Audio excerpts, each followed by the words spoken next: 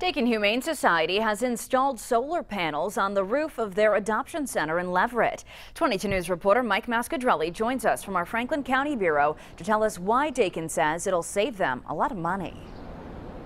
Dakin Humane Society said these solar panels are great for the environment and are a major cost saver.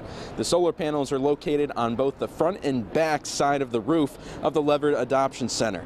Dakin Humane Society said 2 Western Massachusetts residents who adopted one of their pets paid for the entire installation cost. The installation was completed May 11th. It helps us to be green and work with the environment, and it helps us to innovate and constantly improve ourselves and evolve. So we're thrilled to have this enhancement to the facility. Chambers expects the solar panels to save them $1,000 on electricity costs this year alone.